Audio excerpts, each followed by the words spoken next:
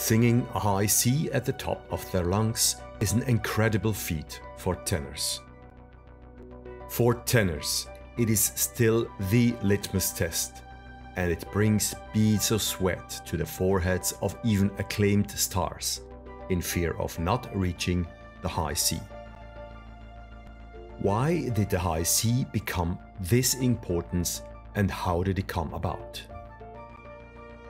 On the evening of September 17th, 1831, an earthquake occurred in the art of opera at the Teatro del Giglio in Lucca. The French tenor Gilbert Dupré sang in Rossini's William Tell for the first time ever the first C with full power from the chest, the so-called ut en poitrine, or Italian do in petto. The heroic tenor with the blaring voice was born. The role of Arnold in William Tell is undisputably one of the most difficult tenor roles in the operatic repertoire.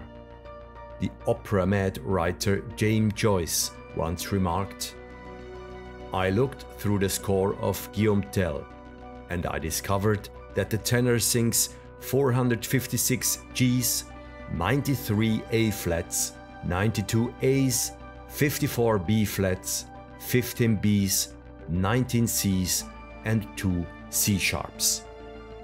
Let's listen to High C from the opera William Tell, sung by the American tenor Bryn Hymel.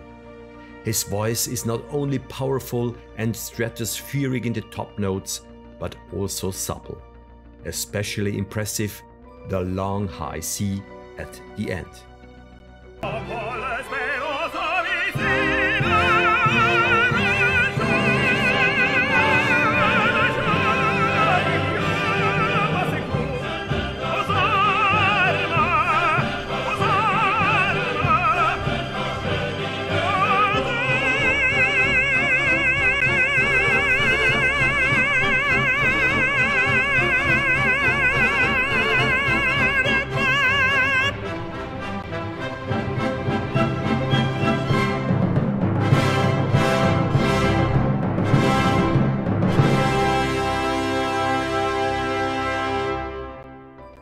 Until Dupré, the norm was to sing these top notes softly and quietly from the falsetto, the head voice.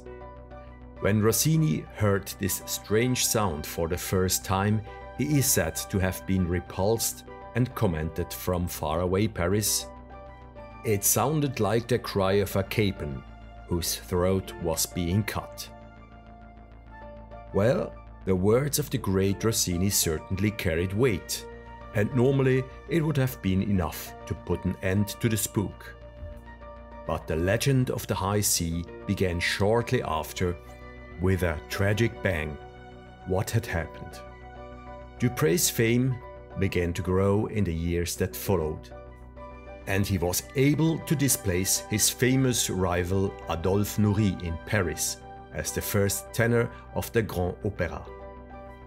The latter was not proficient in the C from the chest, and he secretly escaped to Naples to learn the art of the high C. But his plan failed, and he irretrievably ruined his voice. Out of desperation, he threw himself from this balcony in the middle of Naples. Let's get to the question, what is the high C? The high C was sung in Rossini's time with a head voice. What means that the singer sang the note only with the upper part of his vocal organ, practically without using the vocal muscles. More than 170 years have passed since Dupré first threw this note from his throat with his powerful vocal muscles, and since then it has become a tradition to sing the C with chest voice. On many opera evenings with works by Verdi, the audience eagerly awaits the highlight of the evening, the tenor's high C. They will be surprised, however, to learn that Verdi didn't like the high C at all.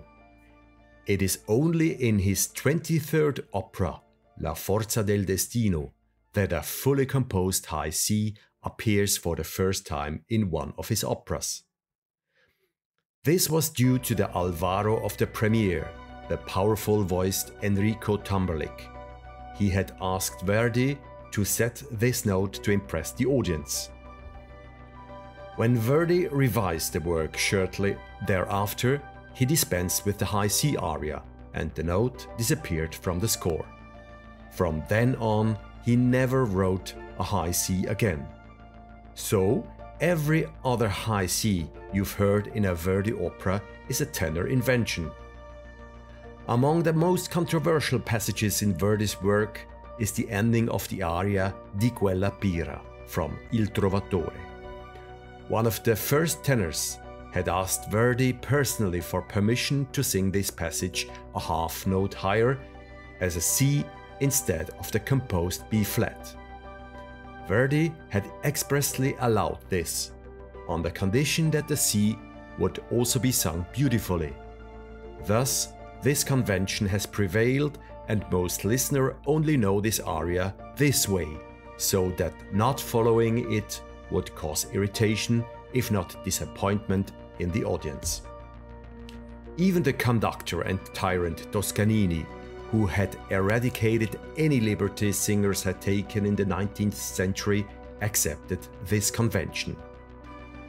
In the year 2000, for the celebrations of the 100th anniversary of Verdi's death in the Milan Opera House La Scala, conductor Riccardo Muti ordered to sing this aria in the original version, that is, without the high C. After the aria, there was a hail of boos, and it became a real theatre scandal that moved the press and minds for days. Let us now listen this high C sung with the tremendous vocal power of Franco Corelli.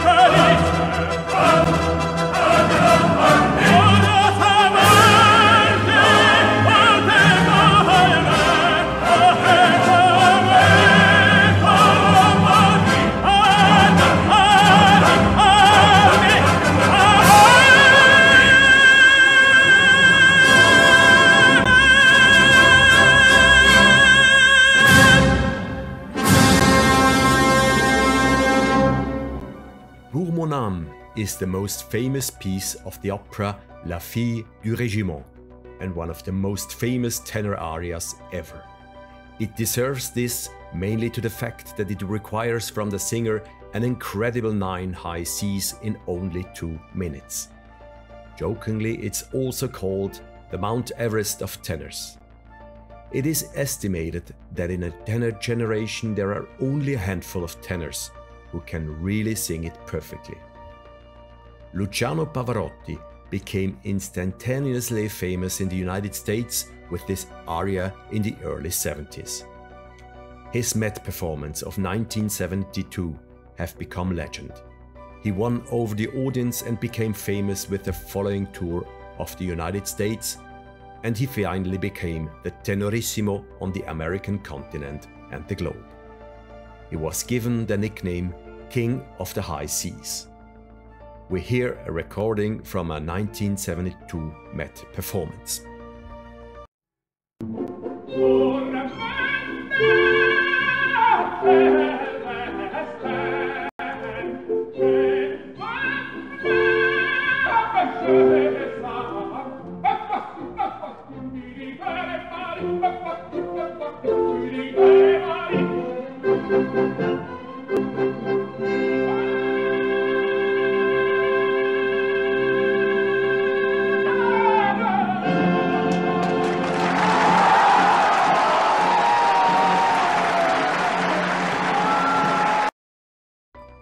Juan Diego Florez Pour Mon Âme went down in history with a famous encore. In 2007, he sang Tonio from La Fille du Régiment at La Scala and he was the first since 1933 to be granted an aria encore.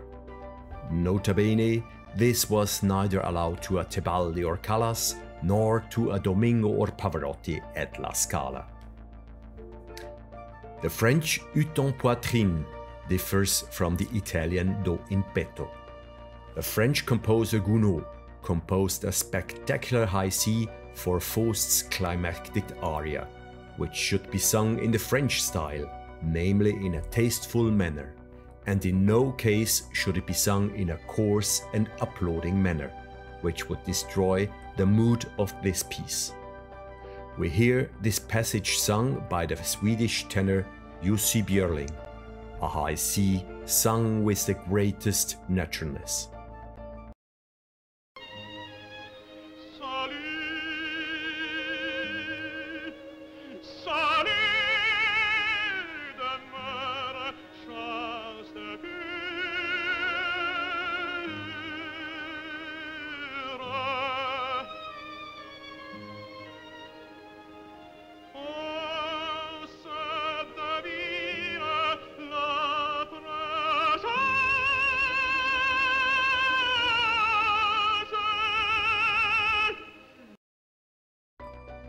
Wagner's hidden tenor parts are killer.